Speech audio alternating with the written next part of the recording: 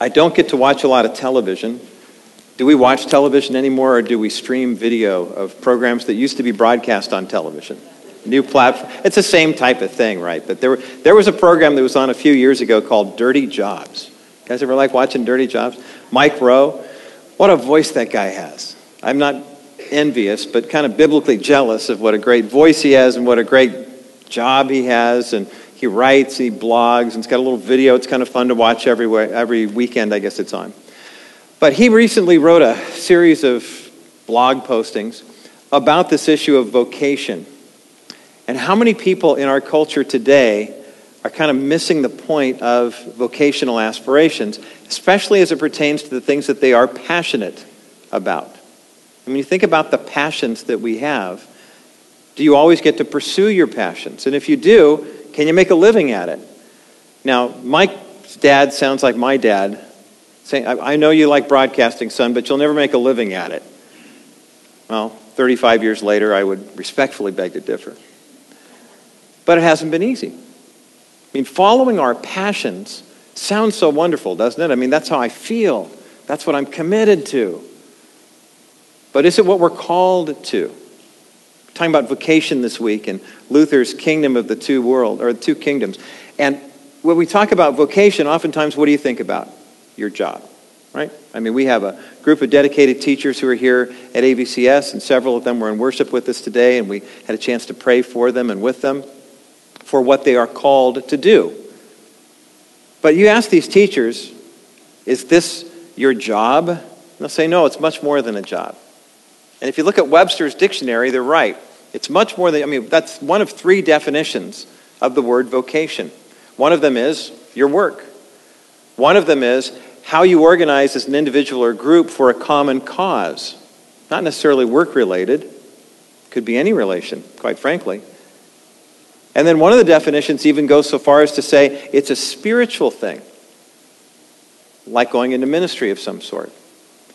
You know, as Christians, we could look at Webster's definition of vocation and ask, okay, well, which one is it? Is it the job part? Is it the getting together as a group part? Is it the spiritual part? And I think the answer to that is yes. It's not any one of those. It's all three of them. Working together, in harmony, in conjunction. And where we see this playing out is in Luther's issue with the two kingdoms to which we are called to live. Is that me? Let's try that. Maybe it's not. If it is, I'll just go over to the pulpit.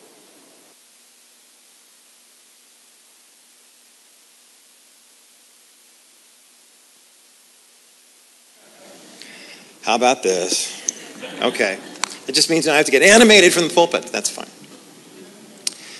Luther talked about the two kingdoms, and I think we understand what they are. But how do they work? And how do we work in them? Now, the two kingdoms we say in the Lord's Prayer. Jesus taught his disciples this, and this is the prayer which we learn from. Our Father who art in heaven, hallowed be thy name. Thy kingdom come, thy will be done where? On earth as it is in heaven. So you have two kingdoms. There's a kingdom on earth and there's a kingdom in heaven. I think we can all agree. Not only are there two kingdoms, but the two kingdoms have two different sets of rules. Because what's happening in earth right now is a lot different than what's happening in heaven. At least I hope so. I can't imagine that there are earthquakes and hurricanes and protests and anger in heaven like there is happening on earth right now.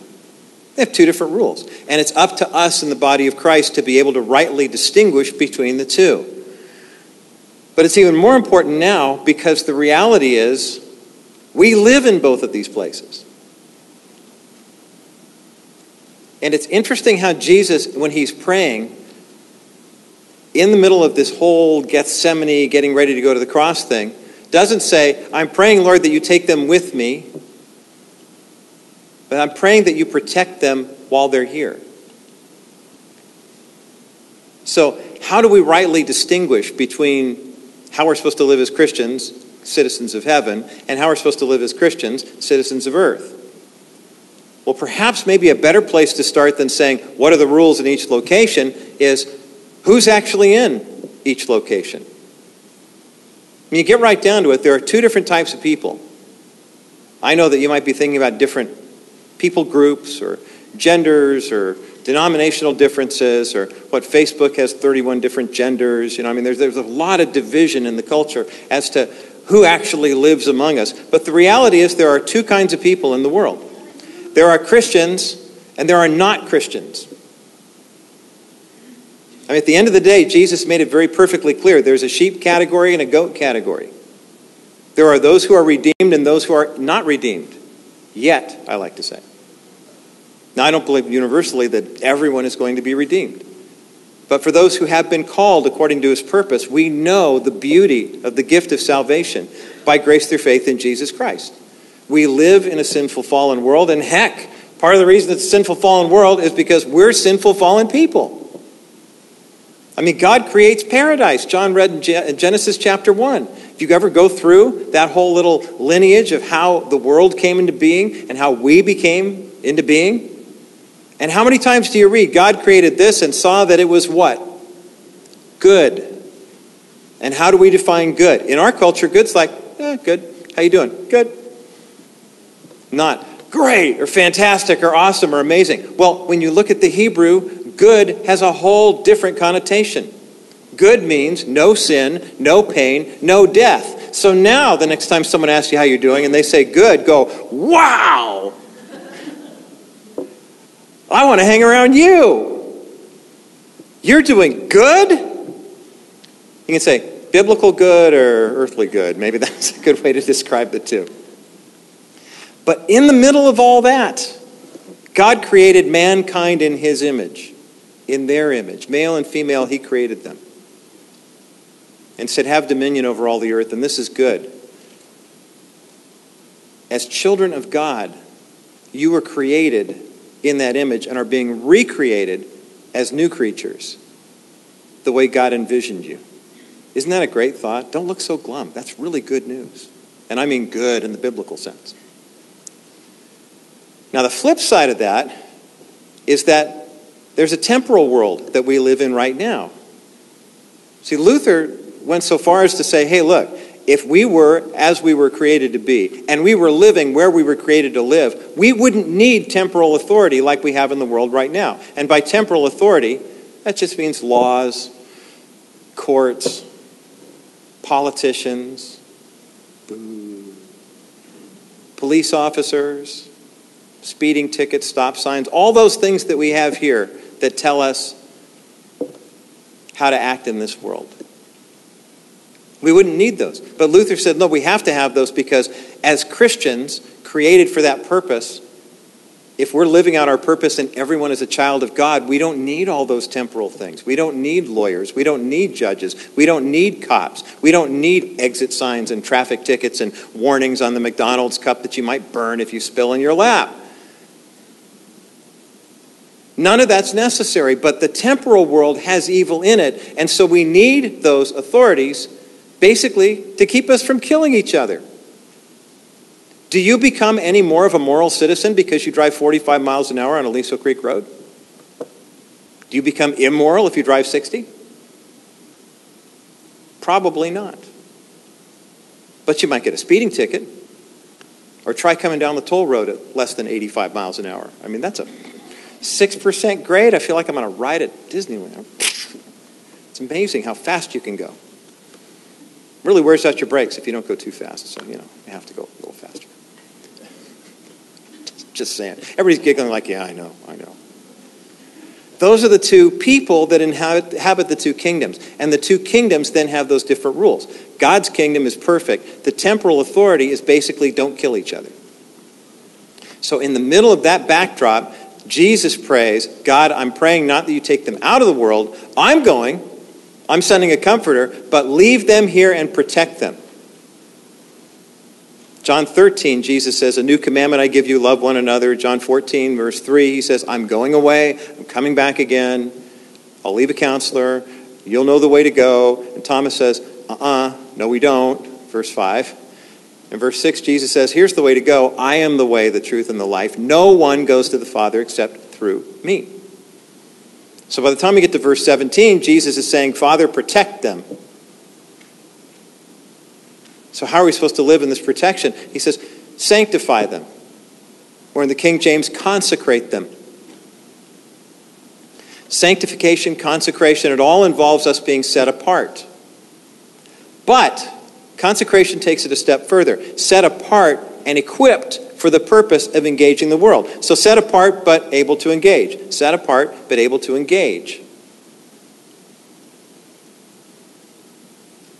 Well, if you're set apart but able to engage, that means set apart doesn't begin and end with setting apart. Like, for example, here at AVCS, during the week, our teachers are equipping students who have been set apart. Their parents have said, we want you to come here and get good, godly, biblical instruction. However, we want you to be trained up so that you can engage the culture with these good biblical values.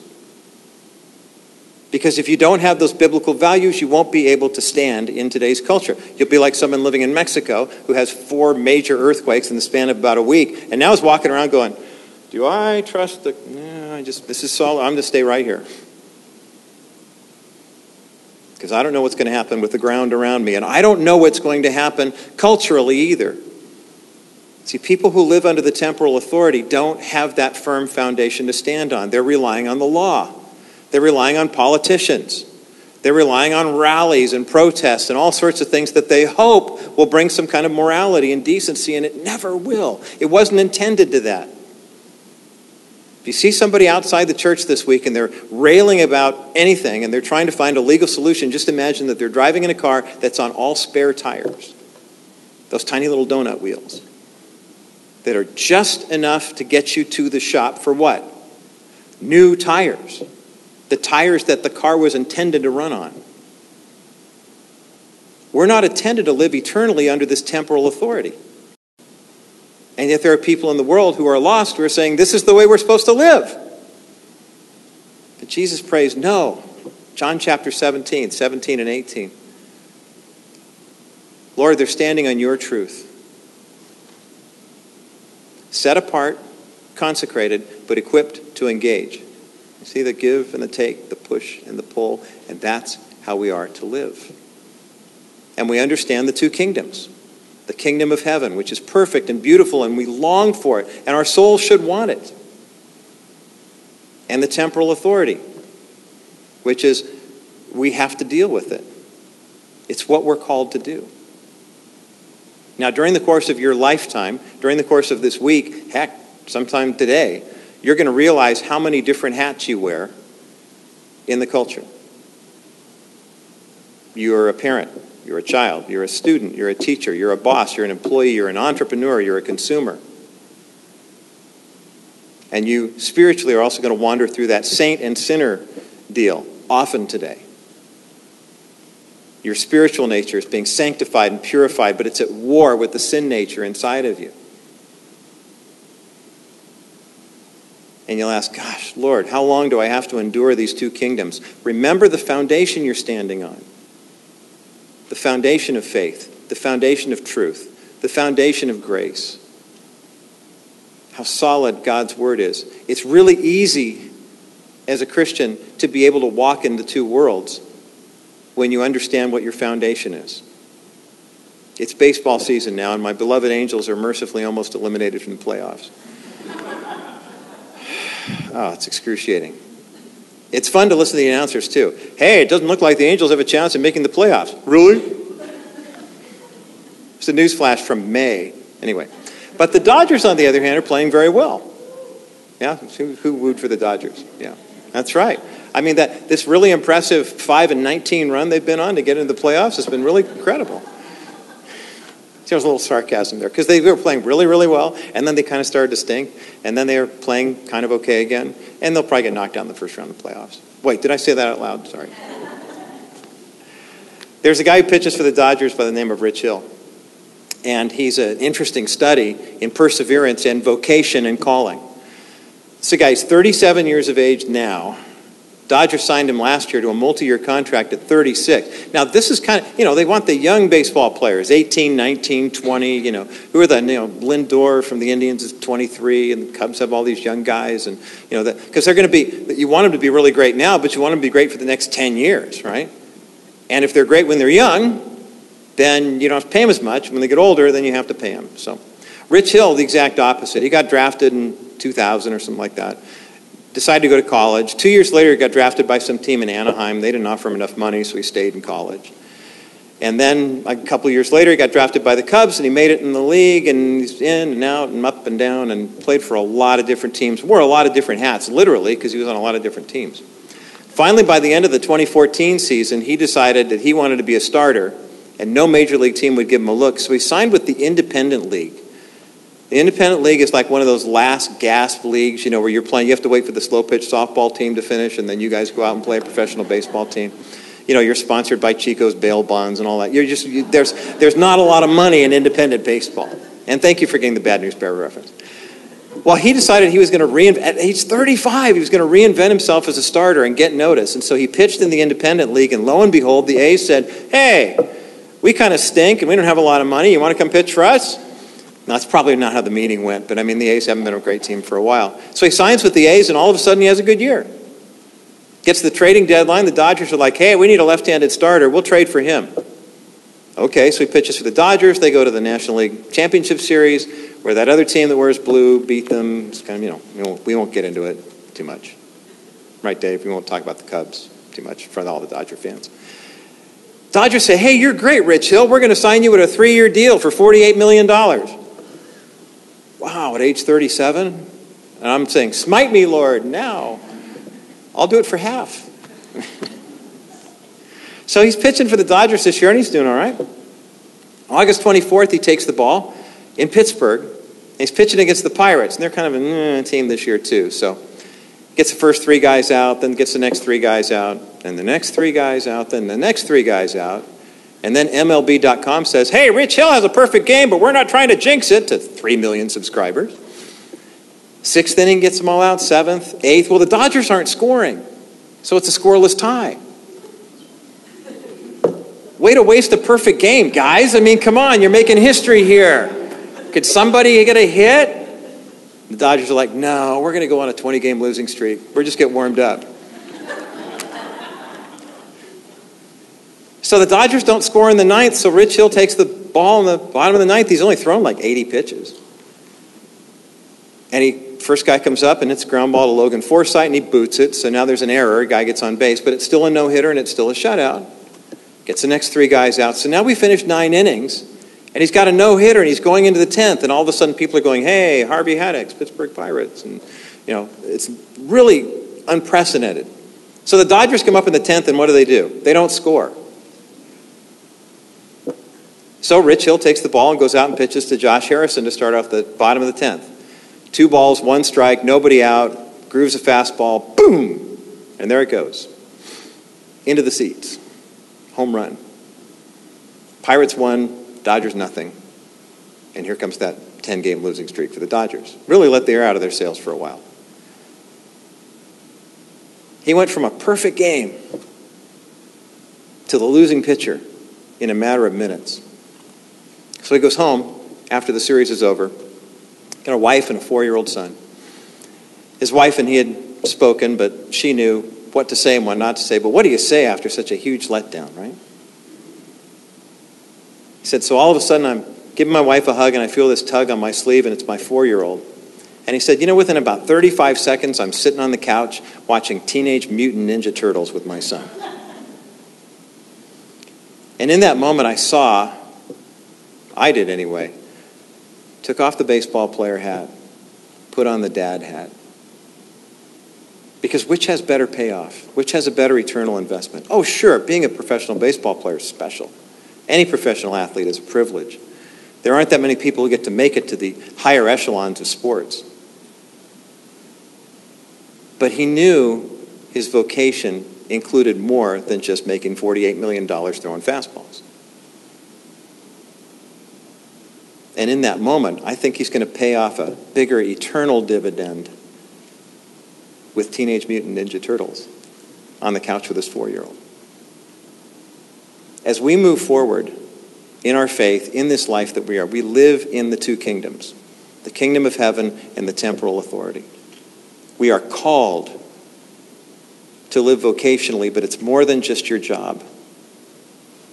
It's whom you associate with and how the Spirit is leading you. How is he leading you? Let's pray. Father, thank you for the gift of grace by faith in your Son, Jesus Christ, that you've given to those of us who proclaim your name and sing the praises of being your children. We love you. We're amazed by you. We're so grateful that you've rescued us. But you've rescued us and set us apart from the world to be equipped to be your children and to be your ministers in the world and through the world. Help us to live in that newness of life each and every day. In Jesus' name.